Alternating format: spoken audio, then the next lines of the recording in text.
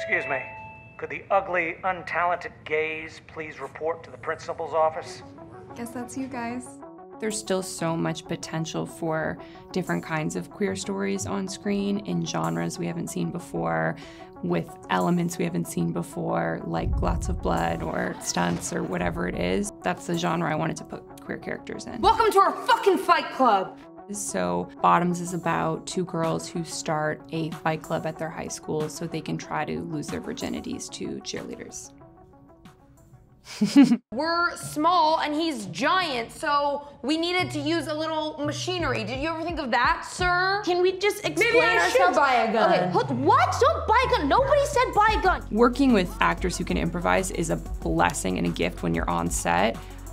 When you're in the edit, I'm someone who likes to know every single take, so it took a lot of time to sort of go from like a super long version of the cut that was just like filled with every joke to what we ended up with. I know y'all ain't tickling the pearl, you know what I'm talking about?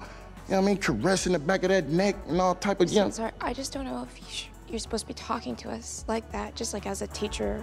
Working with Ayo and Rachel was incredible. I used to see them do stand-up together all the time. So it was really cool and rewarding to see their rapport and their ability to improvise so well with each other, taken from the basement of like a bar in New York to a film set with all of our first big studio movie experience.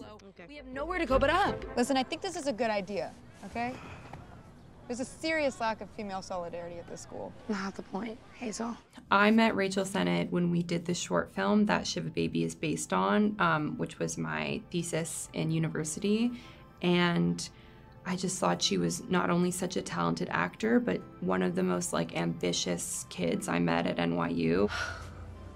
I'm very grateful that Shiva Baby had the success that it had. I mean, it kind of came very slowly and virtually, so it didn't feel that real. Since that point, you know, we've made now 2 movies together, and she has kept me on track with all of our goals, and she's also been an incredible friend. I mean, it's like a hard industry to enter, and it's been really special to watch her grow into the actor that she's become and being alongside her for the process.